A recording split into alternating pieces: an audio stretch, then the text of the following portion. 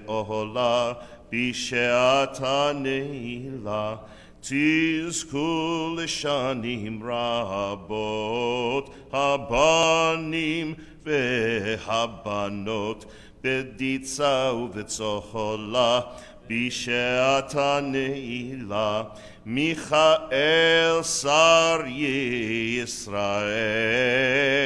Eliyahu Vegavriel Basru Nagula Bisheata Neilah.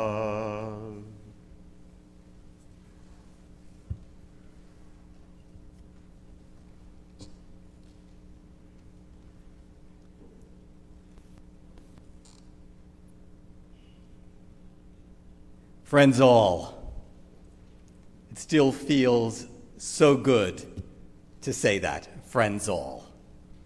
Gemar Chatima Tova, the greeting for Yom Kippur, may we all be sealed for good. To those who are here in person at B'nai Israel, and to those who are with us virtually, one united community in the spirit of Yom Kippur, please know how deeply I cherish this opportunity of speaking with you as a prelude to Neilah, the concluding service of this sacred day, and the emotional crescendo of the High Holy Day season. I am especially grateful to my dear colleague, Rabbi Michael Safra, for this invitation and for the friendship that we have shared now for almost 2 decades.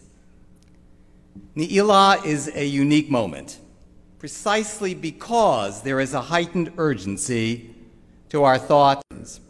Yom Kippur, with all its drama and intensity, will soon be over, and another year stretches uncharted before us. How, we ask, how will we be using that gift of time? Like so many others, I was mesmerized by the events of recent weeks as the Taliban seized control of Afghanistan and as over 100,000 Americans and Afghanis were airlifted to safety.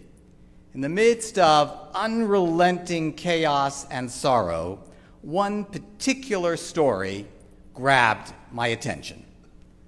Delta Airlines pilot Alexander Khan flew hundreds of Afghan refugees from Germany to Dulles as part of a U.S. government partnership with private commercial airlines.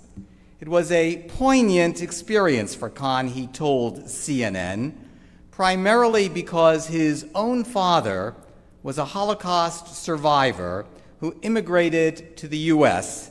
in a similar fashion. This is what Alexander Khan said. My father was liberated from Buchenwald by Patton's Third Army and came to the U.S. not much differently than the people coming now. He had the clothes on his back, no family, no English skills, and had to start life all over again. Luckily, he was able to do so in this land of opportunity, eventually becoming a doctor and serving in the American Army. Khan said that he met his crew the night before the flight from Ramstein Air Force Base to Dulles, and with their own funds, the crew purchased supplies like diapers, wipes, candy, and coloring books for the children because they knew that the evacuees had almost nothing with them. And Khan told the CNN reporter, I was able to put myself in their position and realize that this is going to be a frightening experience for them. But it also has the potential to become an excellent experience. These evacuees are coming to America, and we are a generous country with generous people. What is empathy? It is exactly how Alexander Khan defined it, putting ourselves in the position of others and then reaching out through tangible acts of caring. Often we feel overwhelmed, even helpless, by the many problems surrounding us.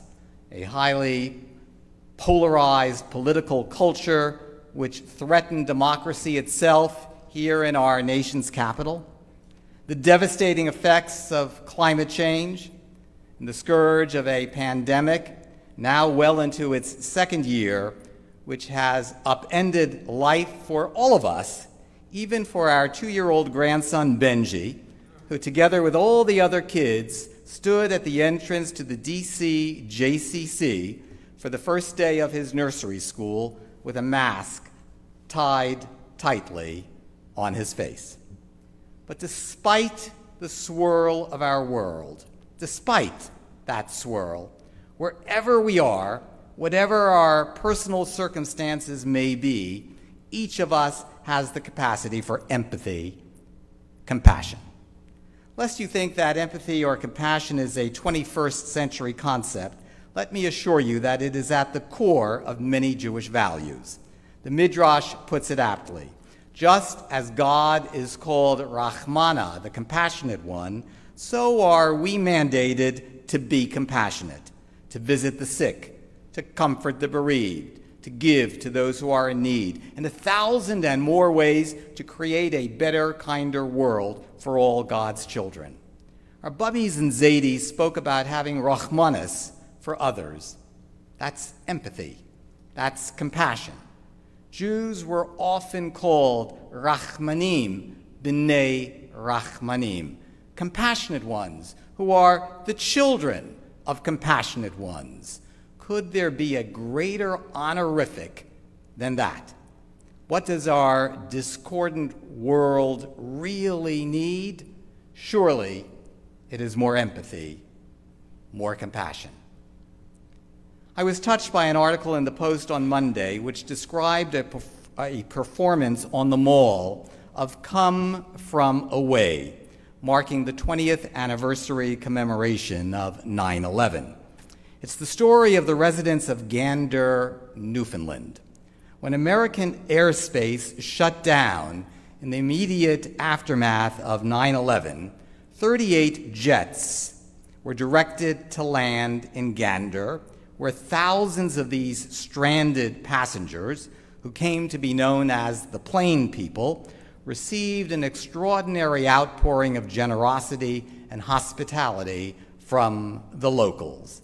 That kindness extended for days until the Plane People could return home. At Neilah, we pray metaphorically, let the curses of the old year end, let the blessings of the new year begin. How do we create blessings? Each of us can be an agent for blessing as we bring a surge of compassion and empathy to our family, to our community, to our country, and to our Jewish people. It is a responsibility that should be our privilege, even our joy, to embrace.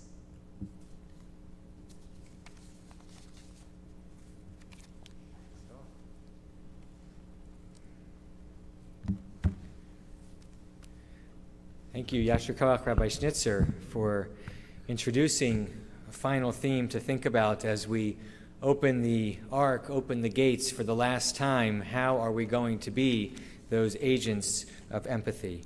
In a moment, we're going to open the ark. The tradition is that the ark stays open for the entirety of the Neilah service, which of course means people rise, but it's also the end of the fast for all of us. And if you do feel faint, or not even feel faint, you feel like you need to sit down for any reason, don't think twice about it. It's okay to sit. Page 408.